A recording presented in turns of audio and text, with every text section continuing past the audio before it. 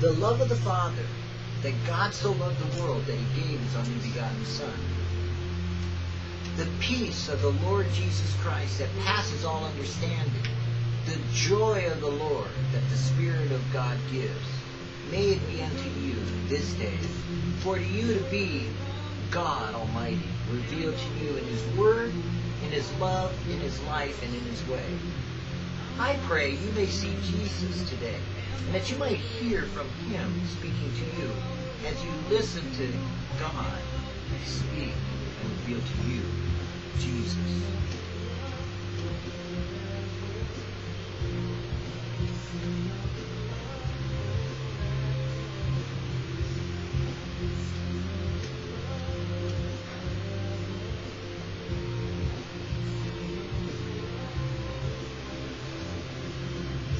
Tonight we're looking at Colossians.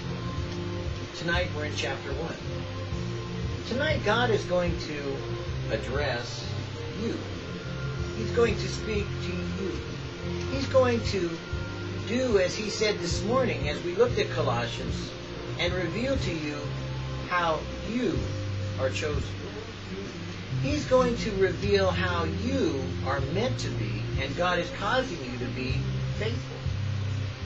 He is going to uncover for you the revelation of what He's done in order to make you faithful brother and faithful sister in the Lord Jesus Christ.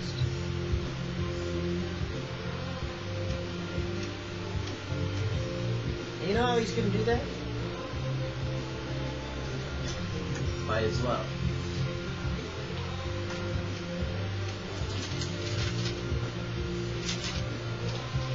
Colossians.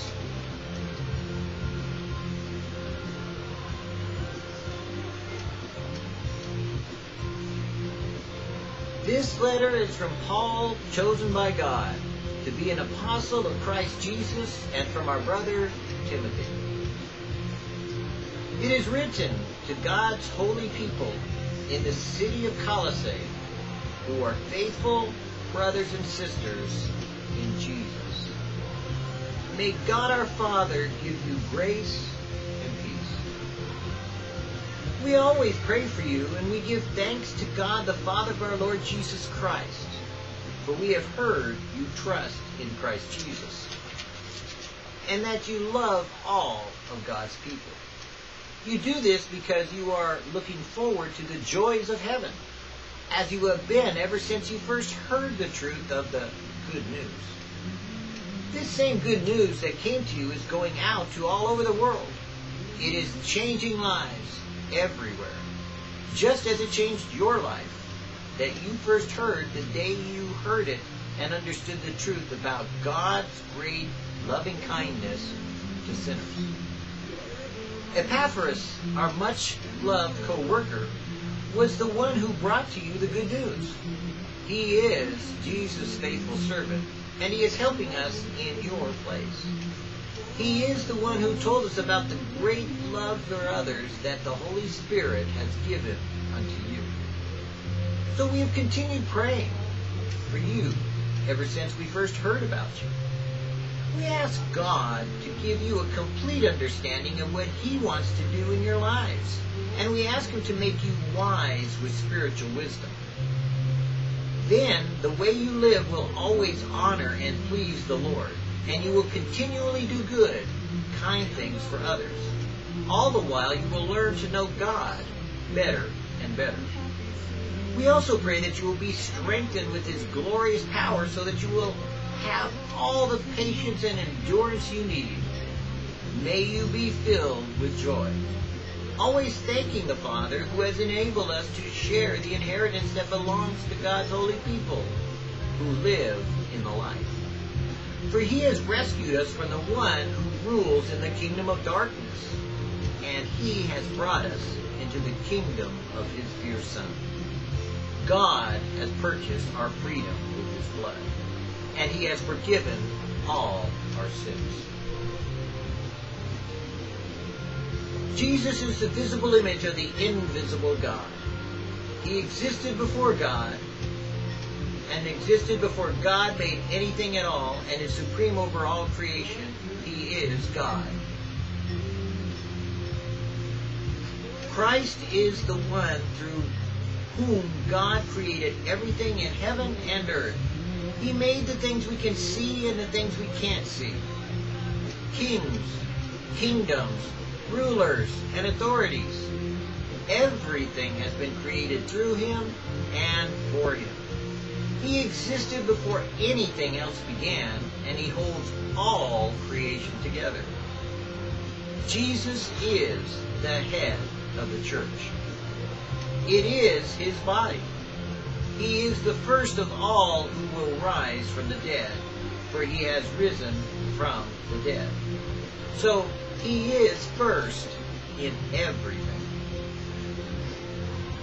For God in all his fullness was pleased to live in Christ Jesus, and by him God reconciled everything and everyone to himself. He made peace with everything in heaven and everything on earth by means of his blood on the cross. This includes you who were once so far away from God. You were his enemies, separated from him by your evil thoughts and actions. Yet now, he has brought you back as his friends. He has done this through his death on the cross in his own human body. As a result, he has brought you into the very presence of God, and you are holy and blameless as you stand before him without a single fault. But you must continue to believe this truth and stand in it firmly. Don't drift away from the assurance you received when you heard the good news. The good news has been preached all over the world, and I, Paul, have been appointed by God to proclaim it. I am glad when I suffer for you in my body, for I am completing what remains of Christ's suffering for his body, the church. God has given me the responsibility of serving his church by proclaiming his message in all its fullness to you Gentiles. This message was kept secret for centuries and generations past, but now it has been revealed to his own holy people. For it has pleased God to tell his people that the riches and glory of Jesus are for the Gentiles too. For this is the secret: Jesus lives in you, and this is your assurance that you will share in his glory. So everywhere we go, everything we do, we tell everyone about Jesus. We warn them, we teach them, and with all wisdom God has given us, we want to present them to God perfect in their relationship to Jesus. I work very hard at this, as I depend on Jesus' mighty power that works within me. Father, I thank you that it is by your love, forever and ever enduring throughout eternity, that has reached out to us and saved us from ourselves. God, such love is too wonderful to behold, too magnificent to comprehend, too awesome to be anything except but experienced and appreciated for what it is, your grace. Oh God, how amazing it is that you should volunteer to die for me. Heal me, hear me, and forgive me. Cleanse me from all my unrighteousness and wickedness, so that I may appreciate and be made perfect, complete in you by the power of your Holy Spirit, to reveal to these good people the good news that you have done everything that is required of the law, and you have completed the work of everything that God would have chosen to do to reconcile me and everyone that hears me and sees these words and reads them to himself. God has brought us back to himself, and we have found salvation and relationship with him. God, by your Spirit, cause us to be ever so much more so in love with him than we ever were before. And oh God, our God, Father, reveal Jesus to us.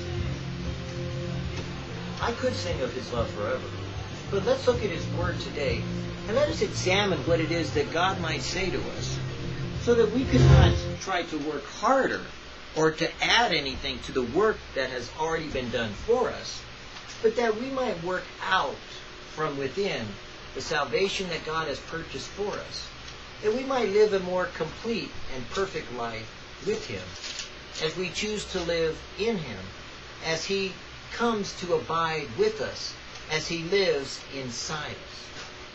And so, in verse 1, this letter is from Paul, chosen by God to be an apostle of Christ Jesus, and from our brother Timothy. It is written to God's holy people in the city of Colossae, who are faithful brothers and sisters in Christ. May God our Father give you grace and peace. You know, God's holy people really are everywhere and anywhere that you find Jesus. If you find a people that have grace and peace, you usually find Jesus in the midst of them, somewhere, somehow. And it wasn't God's holy people that he's talking to about the Jews. He's talking about you, and he's talking about me. He's talking about those who have apprehended and been caught up by this good news that's been proclaimed, that someone, somewhere, at some point in time, much like Paul and Timothy, have gone forth and proclaimed the good news. Hey, you can have that which God has done for you, salvation from your sins. You can have this great exaltation of the realization of knowing God personally, where other people will talk about God distantly, but you can know Jesus intimately, because that is the good news we proclaim to you, that by his Spirit you can be one with God and forgiven. That in the name of the Son you can have the same Spirit that God has given to his Son. That you could see God, that you could hear God, that you could know God, that you could have a personal relationship with Jesus. And this is the good news you've received. And so we find that is what God's holy people are. Those that have received the good news and are living according to grace and peace. So in verse 5, or in verse 3, we take it up. We always pray for you, and why he does is because of who they are, God's holy people. We should, I could sing of your love forever if I could just keep it in tune and harmony. But we always pray for you, and we give thanks to God, the Father of our Lord Jesus Christ. For we have heard that you trust in Christ Jesus, and that you love all of God's people. What an amazing testimony. What an amazing thing we should always do, and we should always be. Are we God's holy people because we have love for all of his people? We should be praying for the guy down the street in the church that we call Catholic.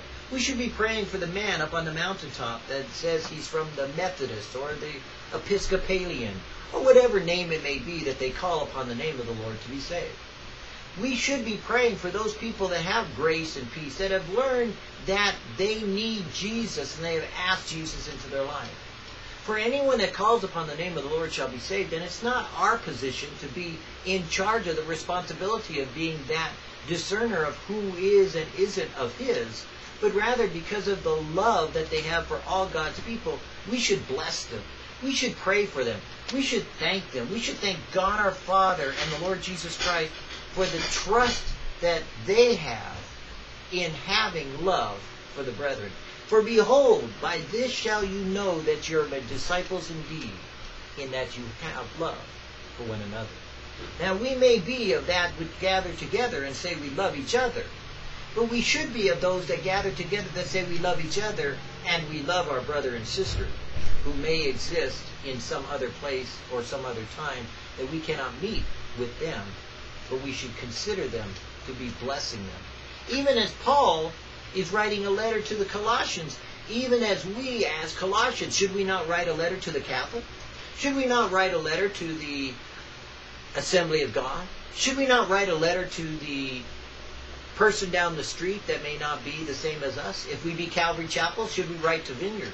If we be of the Evangelicals, should we write to Rick Warren? Should we write to Greg Laurie? Should we write of the great love we have for the brethren, to all of God's people? Should we not be in love with all of God's people, as it says in Colossians 1:4? You do this. Now, why are they doing this in verse 5? You do this because you are looking forward to the joys of heaven, as you have been ever since you first heard the truth of God's news. God's good news. This same good news that came to you is going out to all over the world, and it is changing lives everywhere, just as it changed yours the very first day you heard and understood the truth about God's great loving kindness to sinners. For all have sinned and fallen short of the glory of God. For there is not one who has not sinned. For if we say we have not sinned, we lie, and the truth is not in us, for John declares. But if we confess our sins, he is faithful and just to forgive us our sins and to cleanse us from all unrighteousness. For this good news has gone forth to proclaim that we have been imputed the righteousness of Jesus, for the forgiveness of sins and for the propitiation of all of our sins that we have ever committed, both now and forevermore. Should it not be that the love that covers a multitude of sins goes forth because we have heard the good news? We have discovered and uncovered for ourselves that which God has done in our lives was meant to be shared throughout the world, that we have gone forth and told to the Muslim, good news for you. God loves you. God forgives you. God wants to save you from your sins, not from your religion, not from your way of thinking. God wants you to know Jesus. He has died for your sins. Good news! Let me tell you, O thou who doesn't believe in God. You have the opportunity to know there is a living God. You can find out for yourself that God is alive and Jesus is real. You have been forgiven of everything that you have ever done and every mistake you've ever made. Of all the wrong thinking and the wrong actions, God has made a way that you can be forgiven. The good news has come to you, and it is ready to save you from yourself. For you can know the truth, and the truth can set you free. And this truth is in Jesus. He wants you to know Him today. The good news has gone forth and changed lives everywhere and every place. It has always demonstrated that it can and does do what we cannot do for ourselves.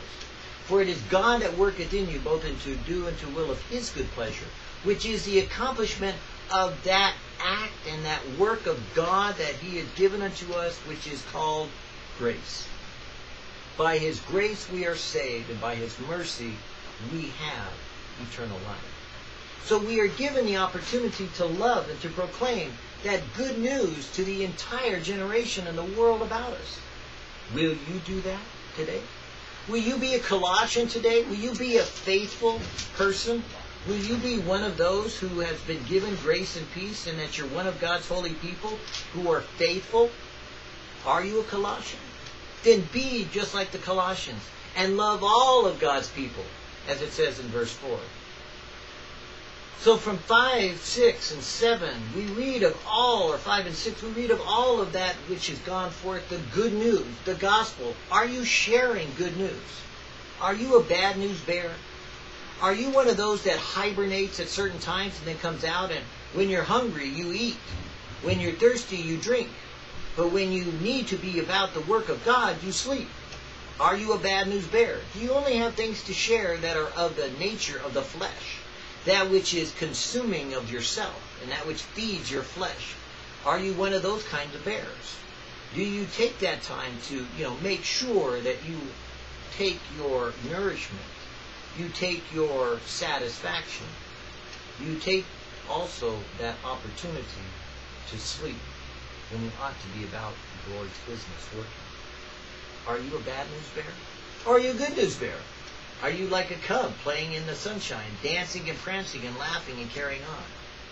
You can have good news, but if you don't share the good news, you may not realize that you are laying up for yourself joys in heaven unspeakable. That even now the reality of how you can express that joy of knowing Jesus, sharing Jesus, comparing the love of God you have in your heart with the joy that you express on your lips, with the peace that passes all understanding, to give to those that are mourning, dancing, to be able to see in those that are suffering, life, to be able to lay hands on the sick and recovery, to be able to proclaim the acceptable year of the Lord, and to set at liberty the captives who are held in bondage to drugs, to alcohol, to sex, to lies, to politics, to even violence and their violent nature. You can do with the good news. Are you ready for that kind of joy? Are you ready to be that kind of person? Will you become a Colossian? Will you be one of God's holy people? Will you experience that kind of grace and share it, grace for grace? Do you have that kind of peace? And will you give that peace to others? Epaphras, our much beloved co-brother, verse 7, if you're looking at set verses. Epaphras, our much beloved co-worker, was one who brought to you the good news. He is Jesus' faithful servant, and he is helping us in your place. He is the one who told us about the great love for others that the Holy Spirit has given you. Imagine that. Imagine one of your own in your household being that one that's gone out and bragged about you, that has talked about you, that has proclaimed that you are the one. You have great love, and we're going out to tell everyone about it. It's amazing what I saw in my brothers and sisters where I came from. They were of the household of God, even as I myself proclaim to the world right now this great joy I have, this great satisfaction I find in a man of God who has been brought through the same crucible of faith that has crucified his flesh and caused him to go through the agonies of the sufferings of Christ to be brought up into the grace of the Lord Jesus, so that he would make manifest at this time when we need it so badly the gospel and the good news. He too likewise is sharing the great love he has because of what's been done in his life. Did he start that way? No. Has he been brought that way? Yes. Has he been given that great opportunity? My Epaphras, I can say to you, is Rich Chafin from Calvary Chapel, Laguna Creek. And there be many others like that. I know of many one that's in Arizona that was from Klamath Falls, Oregon. I can't think of his name right now. I think of some others that I have known that over the years have been ministers of God's grace, that have been faithful men and women at different times and places. In my life I have seen and bear witness and tell the truth. They shared the good news. They talked about Jesus. They knew grace and they experienced peace. And they have laid up for themselves the joys of heaven because they're experiencing them here on earth. You can see it in their teaching. You can hear it in their words. You can watch it on their face. They glow. And they know. In verse 9, we have continued praying for you ever since we first heard about you. Amazing to be that men ought always to pray, and we ought to faint not. We ought to do well the due diligence that we should seek to pray always, considering one another for love. To be able to say to God, God, how often have I prayed? And God says, look, I have written down and recorded in this book of remembrance, every time you spoke, every time you took the time, every time you chose to spend your life in intercession for another, or praying and asking for another, or talking to me in secret for another, I have recorded. For behold, this is the book of remembrance that shall be for eternity, and the angels shall read, for they have recorded it as such. And I think of that and I think, wow, then if God records these things, should we not be doing these things? If these are scrolls in heaven that are a Bible of remembrance, a book that shall be in existence in the heavenlies, should we not be more about what we should do about? Should we be about the Lord's business, as he has said to pray always? And he said, pray in secret as your heavenly Father sees in secret and would reward you openly. If we have not been so rewarded by the answer to our prayers, then perhaps it's because we haven't spent the time in conversation to expect that God would meet our prayers. Perhaps we need to ask and receive. Perhaps be still and listen, then pray and petition. Perhaps it is of that nature, once we do receive the answers and see that God is real, that we would ask Jesus to be as real as we are speaking, you and I, so that we would get and receive conversation as well as confirmation by God doing as he said he would. For he hears our prayers and he meets our needs. We ask God to give you a complete understanding of what he wants to do in your lives. And we ask him to make you wise with spiritual wisdom. In verse 9 we are told that they could have as Paul is praying for them, that which is declared in James 1:5. If any man lack wisdom, let him ask of God, who upbraideth not, but giveth to all men liberally. And yet Paul is praying that they would be wise with spiritual wisdom. He is praying that they would be able to see the things of the Spirit, not on the outward manifestation of the action, but the inward realization of the Spirit working in a person's life. For the good news is that which goes out to change those things that are corruptible, making them incorruptible. The good news is to take that which is like dogs and make them into people. To take those which snap and bite and yell and scream and fight and have violence in their nature, to make them full of love and of peace, to experience joy and to know completeness in Jesus. Is that not that with which spiritual wisdom comes from within? That the Spirit of God could make it happen in our life?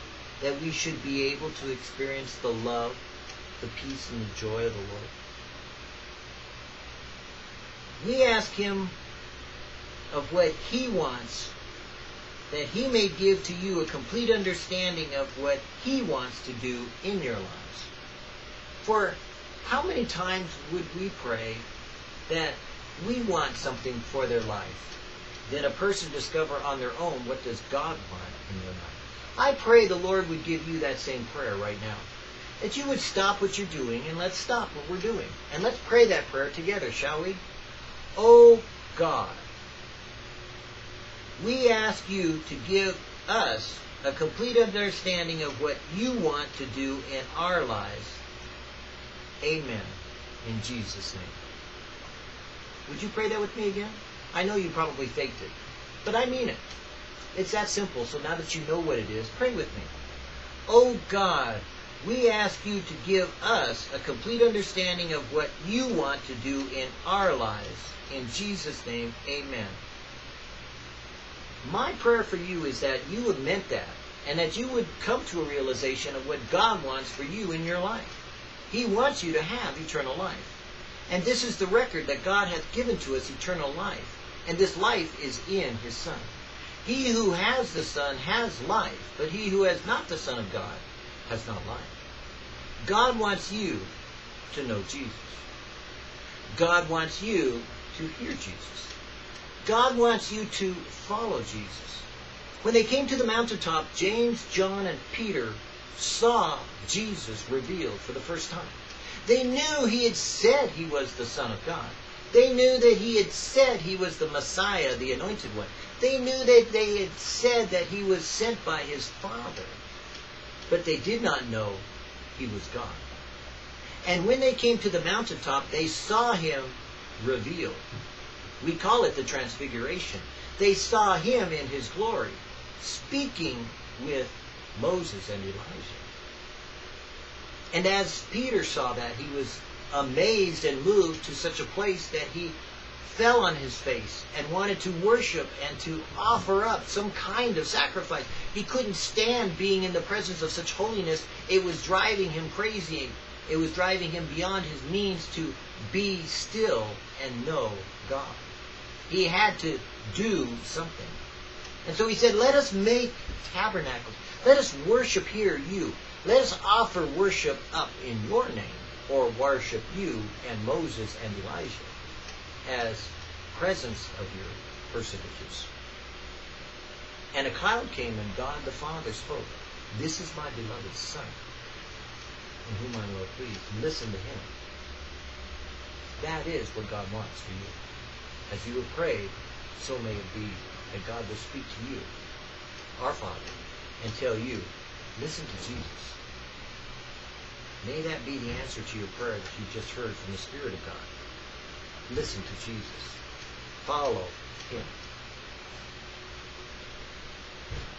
In verse 10 we're told, then the way you live will always honor and please the Lord, and you will continually do good, kind things for others. All the while you will learn how to know God better and better, because you will know God better and better because you will listen to Jesus. You will follow Jesus. You will know Jesus. Because the way you live will be following Jesus. Jesus said, come and follow me. Would you do that today? Would you come unto Jesus and learn his way? He said, my yoke is easy, my burden is light. I have a way, a more excellent way than your violent way. You go out and kill in the name of God. You destroy and maim and argue and fight, and you say you're doing what is right, and you act as though you weren't operating in darkness when you say you have soft targets, when you say that you are killing because God has said you are righteous and this is a holy war. I have a more excellent way. I have a better way. I have the way of grace to give unmerited favor to your enemies, to change the heart of your foe, to make that person that you think will kill you bless you. For I can turn them from darkness to light. I can change what is crooked and make it right. I can make a straight way for those to walk in the path that I have chosen, the way, because I am the truth and the light. You will continually do good, kind things for others because you will know God, and God will work in you, both to do and to will of his good pleasure. For it is God who can accomplish these things of you, in you, by you, and through his Spirit. Would you not ask God to do that in your life right now? Whether you're in the police force, or you're in the Army, or you're in the Navy, the Marines, the Coast Guard, whatever it may be, God can keep you from direct confrontations of killing or being killed. He can arrange the circumstances by his providential will, by providence itself, by circumstances he directs. Because the object of your objections is always who really is in control. Because when you think you need to kill and do those things contrary to when Jesus said, love your enemies, you are out of control of the will of God and in control of the will of man. And you are deceived by the spirit of this world that says you must become violent to protect yourself. Because God can't do it for you. God will not protect you if you don't protect yourself. God will not operate if you choose to be still and see the salvation he brings. And the lie goes forth. But you can know the truth. You can be in that place of peace. You can experience the grace of God in your life. You can ask God to protect you. You can ask God to direct you. You can ask God to live in you. You can ask Jesus to be so real that he would whisper in your ear when there is trouble near. That he could give you a way of escape that you be able to bear it. For there has no temptation taken you, nor trial, nor tribulation, but such as is common to man. But God is faithful, who will not suffer you to be tempted above that ye are able, but will with the temptation make a way to escape that you be able to bear it. For his way of escape is to find in the realization of his will you being directed by God. God will direct you. God will save you. God will be your Savior, your Redeemer, your salvation. For that is what his name means. He is our salvation. We also pray that you will be strengthened with his glorious power, so that you will have all the patience and endurance you need. Oh wow. Oh my. Oh how powerful a thing to pray for anyone in this day to have the power of what? Patience. Do you have the power of patience? Are you able to wait on the Lord? Are you able to be still and see the salvation he will bring? Can you wait a day? Can you wait a week? Can you wait a month? Can you wait a year? Are you 40 years in the desert? Are you 400 years in Babylon? Can you wait one election? Can you wait one selection? Can you wait one cycle of presidencies or two? Can you object, detect, reject the hasty spirit that has gone out into the world, that is causing you to run and run and run and run and run? Not just run in jogging, or run in your job, or run to work, or run to live your life, or run in your hamster circle, but run your mouth, run your emotions, run your monies, run your time, Run your energies to the extent that you burn out what God would have given out to you in patience and peace. Do you have the power of patience? For we see that in the power of patience, the man who will wait on the Lord will endure trial and tribulation. But the man who runs forward fast and hasty will fall into the pit and bring many with him. He will cause sudden destruction to come upon them, for they shall sow to the wind and reap of the whirlwind destruction. But the man that has the power of patience can wait on the Lord. And when he says, go, that man will do. Do you have that power? For the Holy Spirit wants to give you patience. You have need of patience in that after you have done the will of God, you might inherit the promise, we are told in James. I believe it's James. We are told that let patience have its perfect work, that the man of God might be fully equipped, fully matured, fully developed. Do you have the power of patience? Are you a man of God or a child of God? If you put a child still and ask them to stand still or be still, they can't. They have to move. They have to be about. They have to act as though there were such a thing as attention deficit disorder or dysfunctions of some type of reality that we try to call some name upon it so that we can put it into a box and categorize it for something that it's not. We call it that. We choose to use it as that, but that's not what it is. In reality, it's the incapability of the realization of knowing God's ability.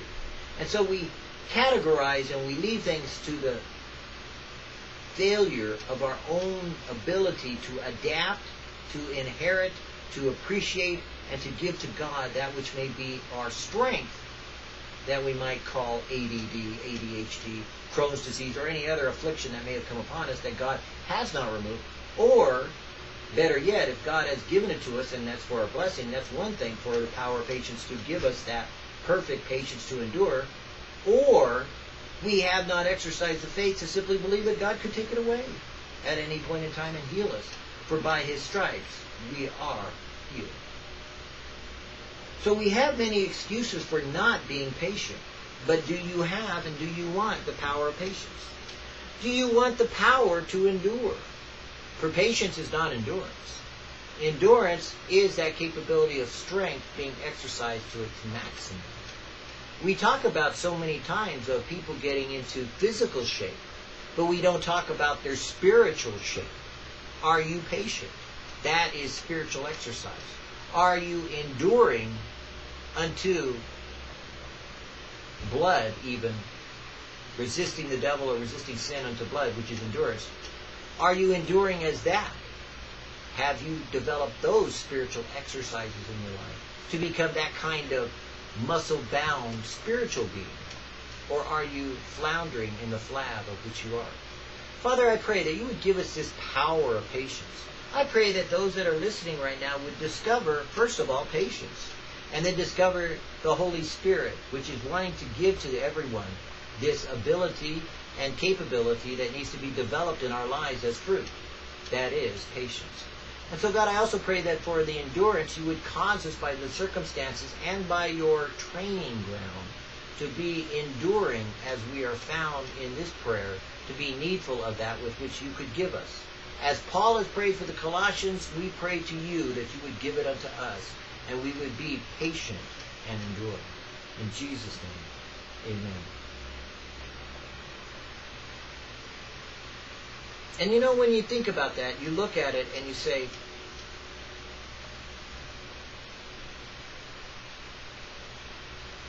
may you be filled with joy in the rest of that verse. We also pray that you will be strengthened with His glorious power, so you will have all the patience and endurance you need, and may you be filled with joy. Count it all joy, James says, my brethren, when you fall into divers trials and tribulations, knowing that the working of your faith produces patience. Have you worked your faith? Or are you just claiming it? Have you exercised your faith, or are you just naming it? Have you actually practiced your faith, or are you just pretending that God doesn't work that way anymore because you have no faith? Don't tell me what God cannot do when the Word of God declares me what He will do. if you choose to live according to faith. For it is by faith you are saved.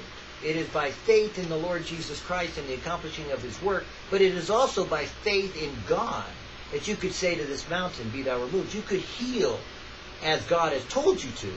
You could hear as God has said you could. You could see as God has said you must.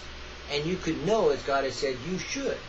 For you see, in this Colossian letter, we are finding that we need to pray more and accept the fact of we believe less than what God has said we really do. We need more of him and less of ourselves. We need less of the excuse and more of the use. You see, faith is easy to excuse, but it's a hard thing to use. Because until you stepped out in faith and walked on water, until you stepped out in faith and laid hands on the sick and they've healed, until you've resurrected the dead, until you have been as one that is dead and have been raised from the dead, then you really don't know what faith is, do you? You think you do until you pray and nothing happens. Then do you have faith, or has your faith fled? Because you dread praying now for those who are dead, or those who are dying, or those who are sick, or those who are living. You have no faith to trust in the Lord for his will to be done.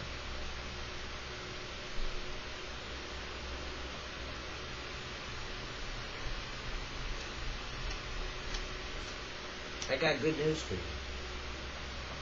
It's not worried about your faith. I got joyful news for you. It's not about your ability of faith. I got an exciting truth to share with you about faith and what you can't do and what you have said God doesn't do. I've got something that's so exciting and so wonderful and so powerful that it's going to blow your mind. It's going to change you and rearrange you into the way that God wants you to enjoy and be full of joy. It's in verse 12. Always thanking the Father who has enabled you to share the inheritance that belongs to God's holy people who live in the light. Your inheritance is to be Jesus Christ. Your inheritance is to walk in the light. Your inheritance is to heal the sick, raise the dead, to freely receive and freely give. Your inheritance is in and already has been waiting for you to use and be recipient of Jesus as he has given it to us, because you are one of God's holy people. And because you're God's holy people and you've been given grace, because you're one of God's holy people and you've been given peace, you can give what you have got. But you've got to go to God to get what you need. Because if you don't have faith to believe, then you have to ask God, do it for me. I don't believe I can heal. Then God, you heal them. I don't believe that person could be raised from the dead. Then in the name of Jesus Christ, you rise from the dead. I don't believe that God could heal me of my own disease. Then God, you heal me, for I cannot believe. Help thou my unbelief. God can, for you have an inheritance. By that with which Jesus has laid to bear all the principalities, powers, and spiritual wickedness in this world, nailing them to the cross, he has not stopped them from operating yet. But they have been rendered defenseless to who he is. For they have been removed from the curse that your life is. And you have been made the righteousness of Jesus Christ. Your inheritance is to be appropriate to that place God wants you to be, recognizing one day by this great joyful declaration, you are a son of God. You are my beloved son. In you I am well pleased. Because when I see you, I see Jesus in you. And because I see Jesus in you, I don't just love you, I adore you. That is your inheritance. You have a Father now, today, who is for you. You have Jesus today, your inheritance. The earnest of his Spirit has been placed inside you. That is your declaration to the world that God is with you, that God is for you, that God has put inside of you his Spirit so that nothing can overcome you, and never will you ever be separated from God again.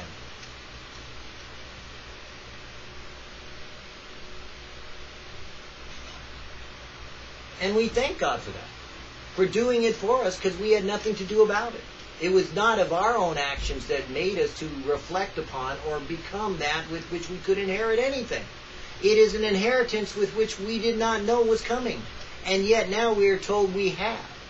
Just like the will that is read, the word has been said, and now you have it. It is yours. It is your inheritance. You are God's holy people. You are the faithful one.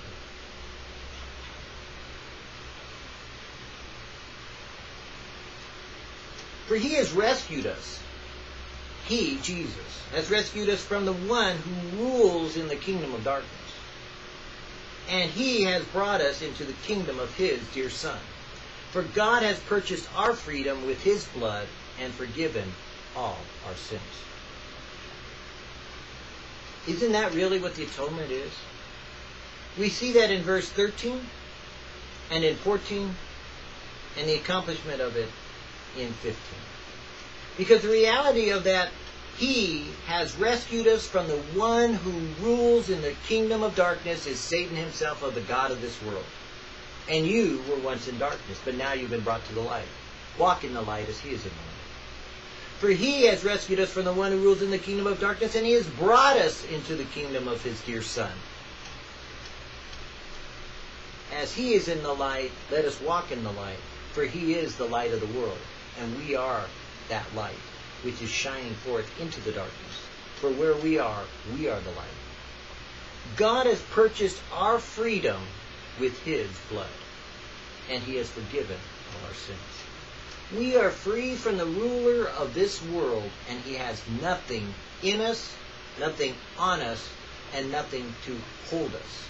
He can do nothing to us, for we are free from the ruler of this world, from the kingdom of this evil age we live in, from the things of the world and the world and its ways. We have been made free by his blood, and he has forgiven all our sins. And so as we look at Colossians and we end it there, we're going to stop for a minute and realize, whom the Son has set free, he is free indeed.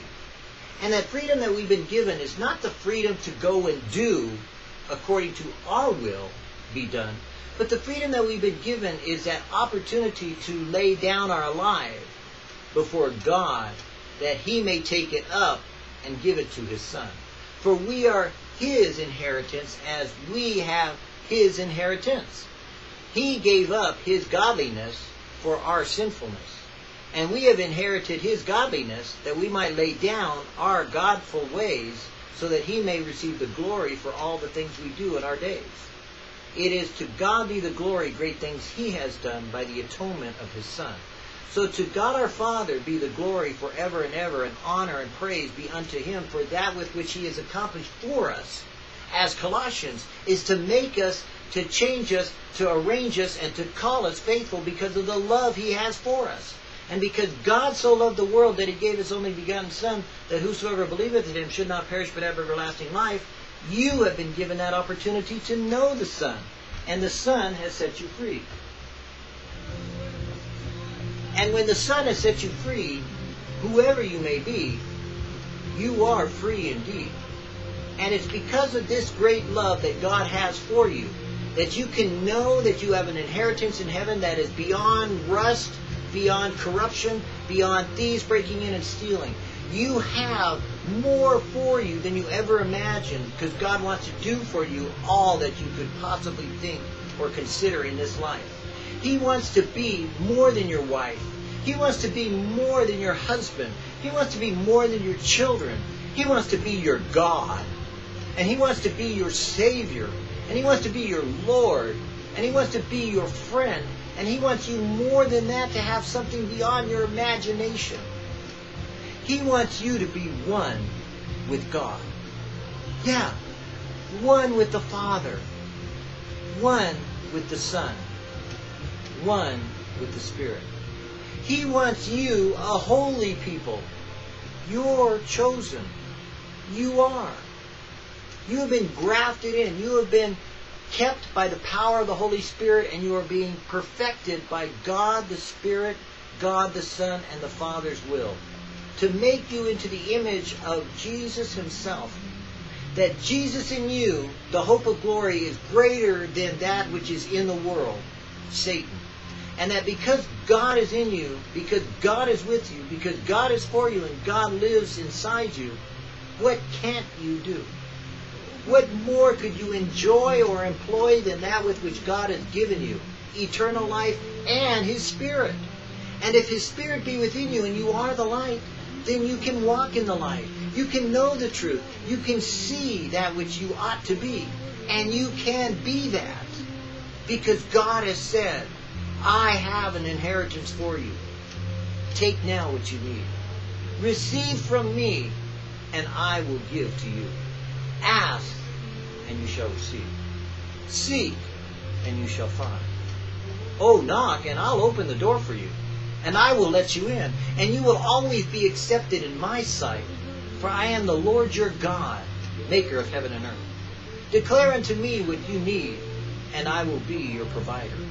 Declare unto me what you have possession of, or dispossessed of your peace, and I will give you peace. For I am the Prince of Peace.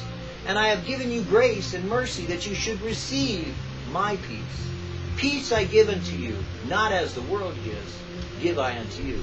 My peace I give unto you. And so the Spirit of God gives you peace. But more than that, God says, I love you. I so loved you, I give you my Son, and you've accepted my Son. That means I, the Father, love you. Receive my love. Be filled, blown upon, breathed upon, breath upon, spoken upon, that with which God has given you. An anointing from the God of our Father, of the Lord Jesus Christ. God's anointing is upon you. You are chosen. You are faithful. You are the one, brother and sister, that God died for, that God gave His love for, that God loves you and will always love you. So go for His love to all the brethren, everywhere. The brothers and sisters that you don't know, the ones yet to unfold before you as He reveals to you whom He loves, whom He has given His life for, whom He has said to you, go tell the good news that you've received. The great graciousness of God by His loving kindness and His grace and mercy He has reached out to save the world with, because His Son has died.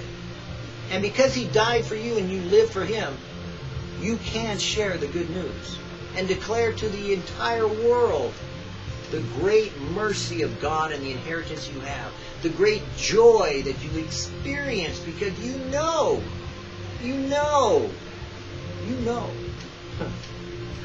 more than you ever imagined. You really do know inside. God has got so much more for you to enjoy in this life, and more of the entire inheritance of Jesus Christ in heaven. That you can take a crown and you can lay it down at the feet of the cross. But you can take that crown and you can lay it down now at the feet of Jesus. And you can take up your cross and follow Him all the days of your life and serve the Lord Jesus Christ with joy unspeakable, with love divine, with a peace that goes so beyond all understanding that people will wonder about you and say, ha, he's one of those Christians, I can tell. There ain't nothing shaking him up. He's shaking and baking and enjoying the goodness of our God. Because even though in the world you have tribulation, you have cheer, you have joy, because Jesus has overcome the world.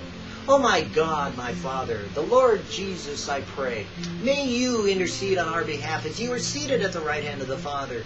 Make intercession for all of these that hear my voice, that you can see that need you, that want you, that desire you. Bless them. Encourage them. Give them the gift of joy. Give them the greatness of your peace. Give them the satisfaction of loving the world and its ways in one way, that God so loved it, that He gave His Son for it. Not with what the world is doing, but what God has created to it be accomplished. That you would be having a platform with which to demonstrate the Father's love. And that is what this world was. A demonstration of what God could do for all of eternity in showing what He is, love. And so God, I pray, as Jesus intercedes on our behalf, hear Him. Listen to Him. Let Him and let you decide to abide with us. For we are meek. We are weak. We are humble. We are learning patience. We are seeking to endure. We are wanting to be holy. We surely are not as we ought to be. But God, you love me and you forgive me. And God, you have forgiven me and you have accepted me because you have taken that which your Son has done and allowed me to inherit that righteousness that you gave to Him for the sacrifice He made for me. Oh my God. Thank you. Thank you. And so I pray for you. May God bless you today as you study in His Word, as you walk in His way, as you learn of Jesus, as you walk out today, knowing you laid down your life to Him again so that He can take up your life and blow life upon it. So you laid down your burden so He could say, gone. So He could speak peace unto you and say to you, peace, be still. And you can go forth in joy of the Lord, knowing that God is with you, that God has accomplished His purpose to you, that God has given you life eternal, and now you have life in this life, that you can go forward enjoying that life that He's given you. That eternity has begun for you today and it goes on forever and ever and ever. And that just a bump in the road is the death that may come one day in your way, or that rapture that may come in the way that you see it coming soon. Because surely God is going to say to you, come up here, come up hither, rejoice and dance with me. Come, enjoy the feast I prepared for you, a banqueting table in the midst of your enemies. For you have loved the brethren, you have loved those I have chosen to die for. Come, and let us seek to come unto the Lord Jesus. And do not leave today or go where you are or be where you are today, tonight, this day, without getting right, without getting blessed, without getting rest from my Father. Because if you don't know Jesus, I do pray you do. If you don't know God, I do pray you do. If you don't hear from God, I do pray you do. But I do pray you get rest. You get peace. You get grace for your needs today. You go forward and find in your way that God is working to bring you to Himself. And that if you're going through it, you don't have to. If you're really toughing it out, you don't have to be about being beat upon. But that you can cast your life upon the open arms of God. And He can wrap you up in His, and He can love on you, and He can bless you, and He can breathe life into your worthless soul, and you can be born again and made whole. Because without being of His Spirit, you have no life. You're just existing, and you're a zombie walking dead, and that you're just waiting for the eternity to come, when you'll exist in the lake of fire.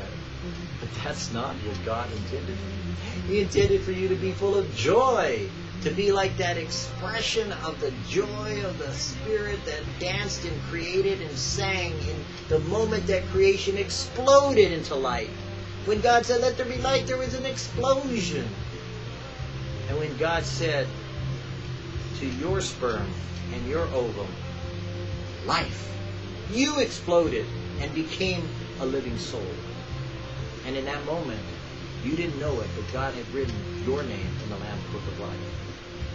It is for you to find your inheritance. I pray you know that now. And that you go forward today knowing, loving, and experiencing Jesus in a way you never dreamed imaginable. That today you be the Colossian. Today you go forward faithful and true. Today you have the endurance. Today you have the patience. And today you be with Jesus. Amen? Amen. And God bless you. God keep you. God caused so much more so to you than you ever dreamed that He could possibly do. Whether you dance, whether you sing, whether you cry, whether you weep, whether you mourn, whether you suffer, whether you are laughing, whether you are crying. God be with you. God is for you. But I pray my Lord Jesus always heal you fear you, help you, and reveal himself to you.